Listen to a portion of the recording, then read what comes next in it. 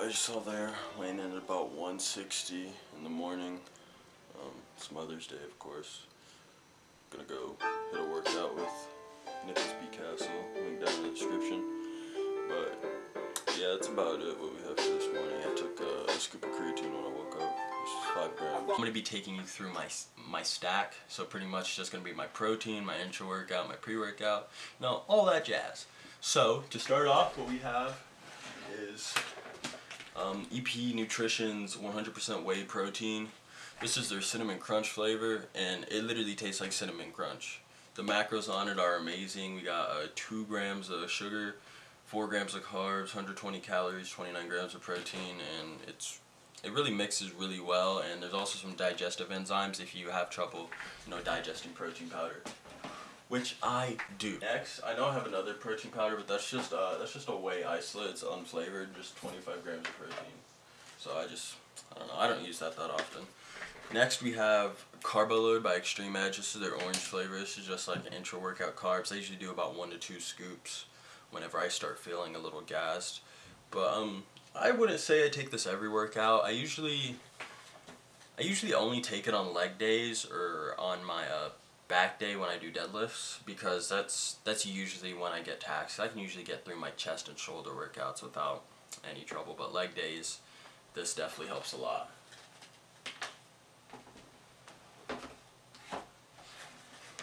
Now, I know I made a video saying I don't take all these crazy supplements and all that, like creatine and whatnot, but that was before I had a coach, and my coach has me on, the right path. He has me growing.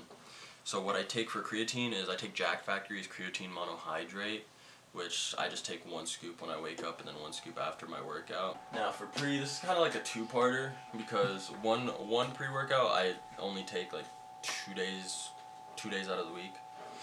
What I take usually is Bucked Up. This has 6 grams of citrulline and 200 milligrams of alpha size, whatever that is. Yeah, I don't exactly know what alpha size is, but it tastes really good. This is a strawberry kiwi flavor. It literally tastes just like a popsicle. But yeah, I'm actually waiting on my pre from EP Nutrition. That's why I've been using Bucked Up. Now, part 2, this is going to be Noxygen by Purist Labs. I don't know if that's how you pronounce it, but this stuff will literally give you a skin tearing pump. Straight skin tearing. It's ridiculous. I only take it on my chest and shoulder days because those 2 muscle groups, I always have a hard time getting blood into them. So that's why I take this. And then this jar, this is just like some EAAs, just some sample packets of EAAs and whatnot. Also on a multivitamin, just take 2 gummies, recommended dosage. But yeah, that's my stack. Now, I'm not sure if I'm going to be recording my workout today. I am hitting chest with a good friend, Nick Castle. I'll have his Instagram and shit linked down in the description. But yeah, I might record, I might not. It just depends like how I'm feeling. But I'm training at a different gym, like a different Y, so I don't really know how they feel about me recording with a fat ass camera like this. So yeah, I mean, if I end up training, then you guys will obviously see that footage. I know a lot of people out there, all on my comments, people say, oh, he's on the fucking juice. Oh, he does juice. He probably does steroids and growth hormone. Do you want a fucking medal for figuring that out? You want a good job? Like, no fucking shit. I'm a professional fucking bodybuilder. I'm 5'6", 240 pounds in the fucking off season. Like, put 2 + 2 = 4. Good fucking job. The problem with most of you out there is that you are judgmental fucks. And the problem with that is in what we're doing, the whole reason that we are in the gym setting, fitness setting, is to uplift each other. It is like Robert Frank. This is the one fucking place we can go that everyone's on the same fucking page. I don't care if you're fucking natty, you're not natty, you're a CrossFitter, whatever the fuck, powerlifter, bodybuilder, whatever.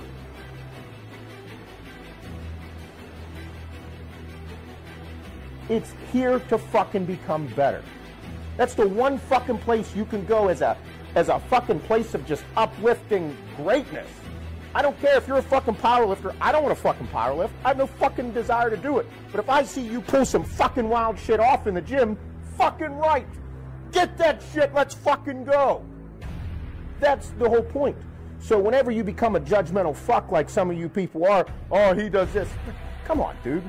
No fucking shit. Is that a good reason to say that you're better than me? What makes you better than me? It's the fucking reality of this. So I mean, I get to the point with all this where it's like, okay, let's get to the real truth of this. Okay, it's like saying, oh yes, steroids exist. Well, if they exist, people are going to fucking take them. Simple as that. There's a right way and a wrong way to do everything out there.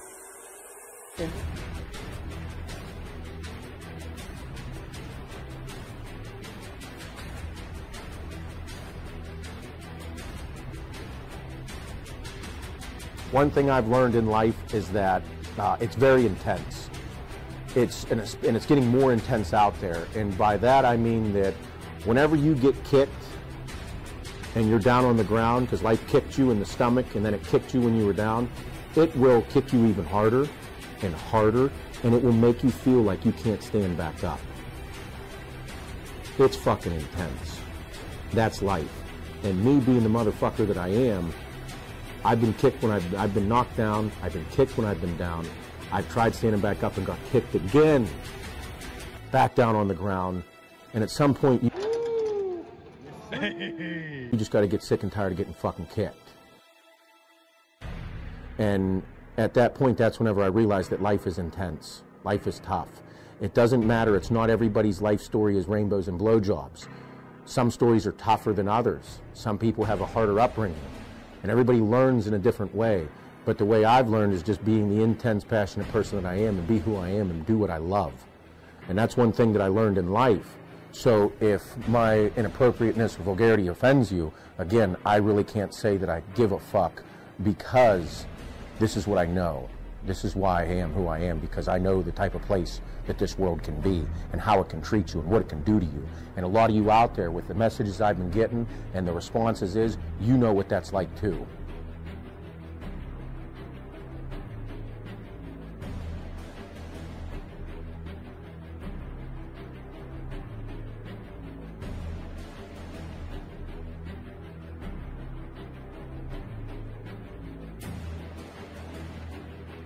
I'm not going to become Jay Cutler. I'm not going to become this guy or that guy, because I'm not them. I'm me. So I got to work on becoming a better me. And to do so, that's going to take trial and error. That's going to take a learning curve. That's going to take education, information, everything.